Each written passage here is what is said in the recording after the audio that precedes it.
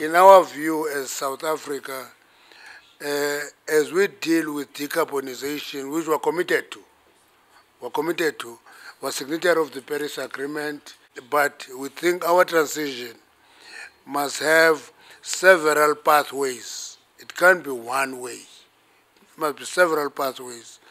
That's why in our framework we allow for all technologies. We don't write off coal either. Our energy is about 80% coal generated. That is what we must deal with. That's the reality we must face. Number two, we have a little bit of nuclear and want to expand that capacity, nuclear capacity, as a country. Because we think nuclear should be part of the green transition because it doesn't pollute. And we also invest in gas. Gas is not as clean as nuclear, it's not as clean as renewables, but at the same time, emissions from gas are half emissions from coal. So as we transition, we must deal with all those issues. We're making provision for hydro. We're a water scarce country, but we're neighboring countries with massive water resources. We must deal with hydrogen, green hydrogen, much talked about. It's a modern source of energy. Almost everybody talks about green hydrogen. It's fine. It must be a part of the combination. So in our own plan, we are accelerating the implementation of renewables. We're a relatively small country.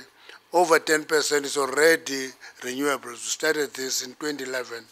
6,100 megawatts are from renewables. There is a big chunk of projects that we've authorized that are on the pipeline that will give us additional energy in 2024 forward. But one of the issues that we must address in our country is the question of transmission capacity.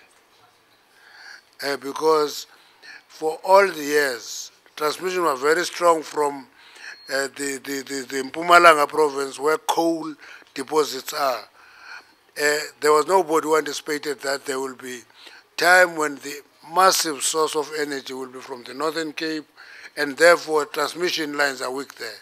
Western Cape transmission lines are weak there. Eastern Cape transmission lines are weak there.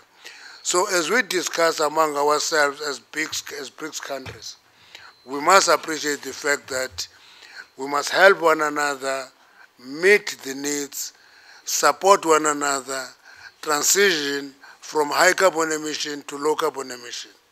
If we support one another, we will succeed. Russia is here. You see, when you talk about Russia, everybody wants us to talk about Russia-Ukraine conflict. It is not the business of this meeting. It is not the business of this meeting. We have strong views on that matter. We're not going to express them here because this is not the meeting for that. We're here to talk about energy. We must find energy solutions in a critical phase of development.